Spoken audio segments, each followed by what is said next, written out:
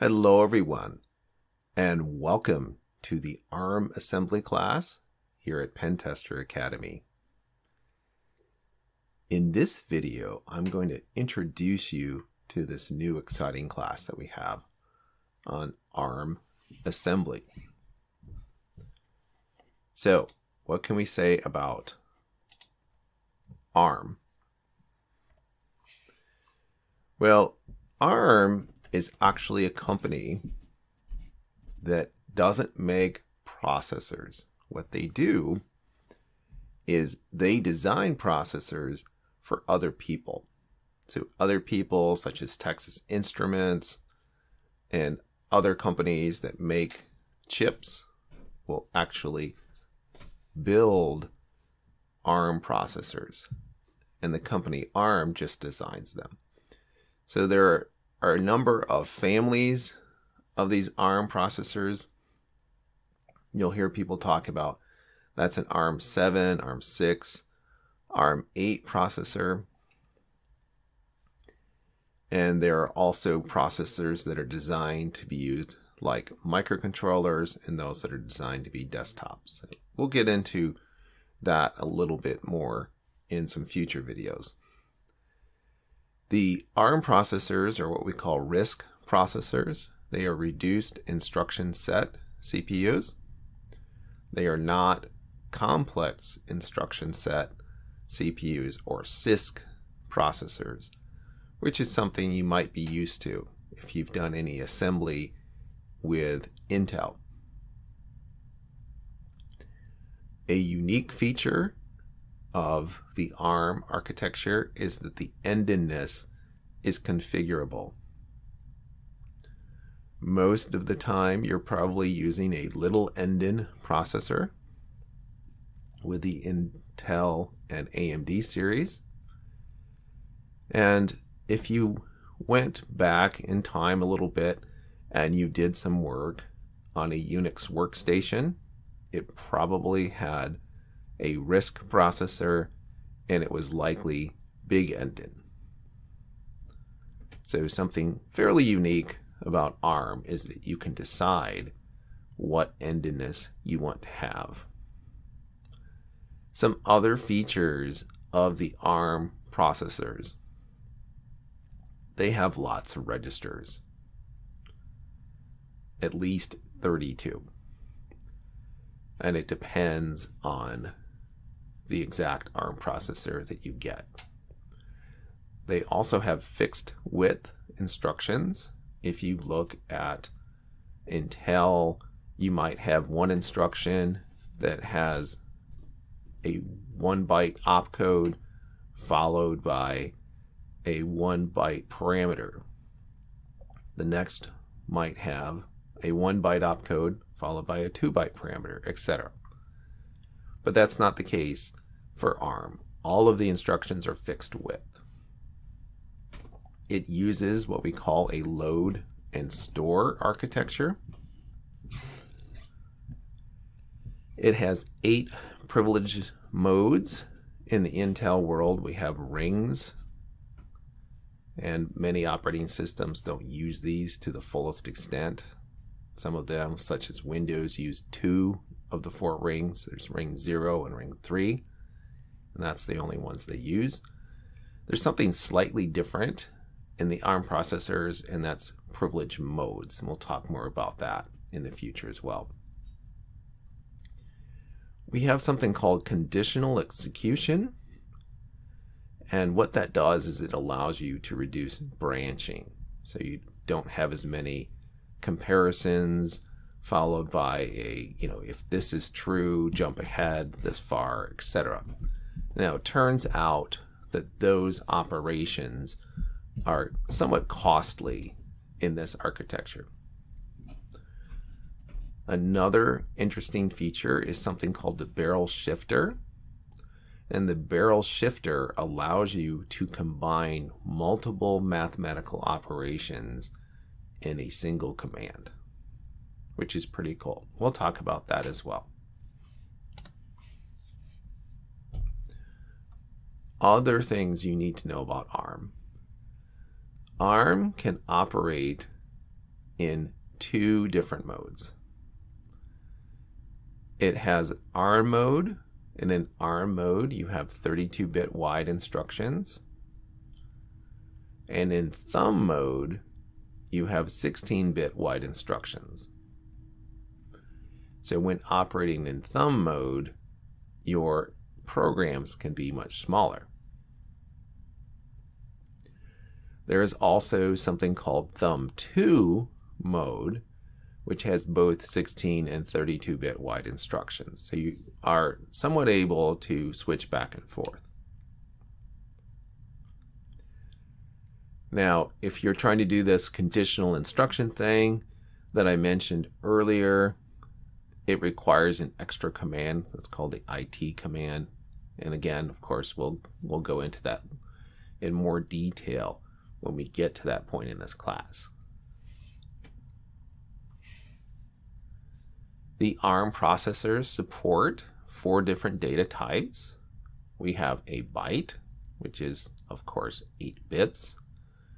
What they call a half word, which is 16 bits. A word that is 32 bits. And then the double word, which is 64 bits. So be careful, because this nomenclature is slightly different from what you might find in some other places. Registers. We have 16 general purpose 32-bit registers, and those are labeled R0 through R15. There may be additional registers depending on the exact processor that we have. Some of these general purpose registers actually have a normal purpose in life. We have R13, which is used as a stack pointer. That should be familiar to you if you've done any assembly on the Intel platform. We have something in R14, it's called a link register, and this is a function return address. So if you think to the Intel world, you would probably remember that in most cases, a return address from a function is stored on the stack, but in the ARM world, there's a register for that. And of course, that has some security implications. R15 is used as a program counter. It's kind of like the IP, the instruction pointer. In the Intel world, however, it points 2 instructions ahead. You might say, well, why is that? The reason for that is historical. In the past, there was some pipelining that was done of commands for the ARM platform, and it would read in 2 commands at a time and then act on that, and that's why the PC points 2 instructions ahead. So how far is that? Well, it depends on if you're in thumb mode or ARM mode. There is a register called the Current Program Status Register, or CPSR. We'll get into the details of that later, but it has many of those flags that you might expect to find on any platform. Things like, was there an overflow? What was the comparison results? Things like that. We'll get into that later. Other interesting features of ARM. So ARM allows you to have different coprocessors. There are 16 of these defined by the ARM architecture, and they have varying functions. So a couple of examples.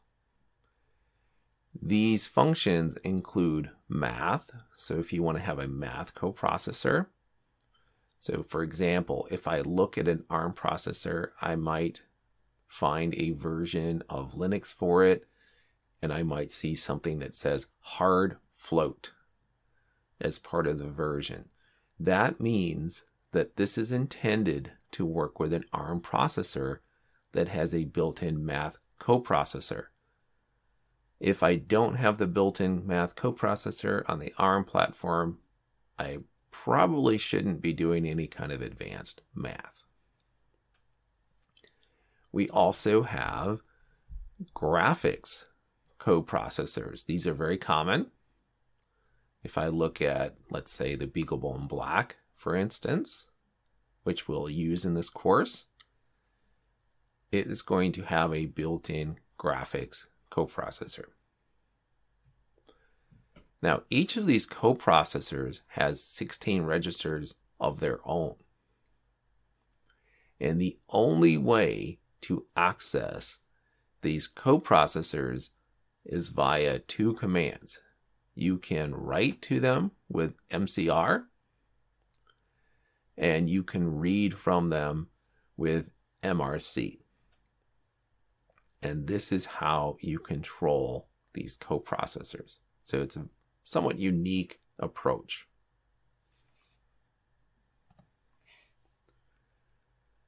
We will, of course, go through all of the different instructions that are available in the ARM platform.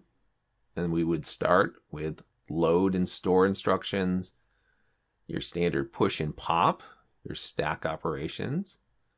Talk about how you can do math. Talk about how you can define and call functions. How you can do standard branching.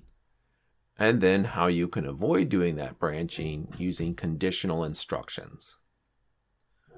We will also discuss things like self-modifying code, which is something you can easily do on the ARM platform. If you've gone through some of our Intel assembly classes and or some of our reverse engineering courses for the Intel platform, you'll know that in many modern operating systems, self-modifying code is pretty hard to do. And that's a little bit different with ARM. So in the case of ARM, it might actually be possible.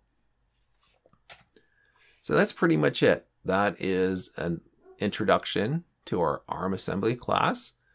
As a reminder, this class is part of a whole family of classes and videos that we have here at Pentester Academy, your source for everything InfoSec. And I look forward to seeing you in this class or another class soon. See you then.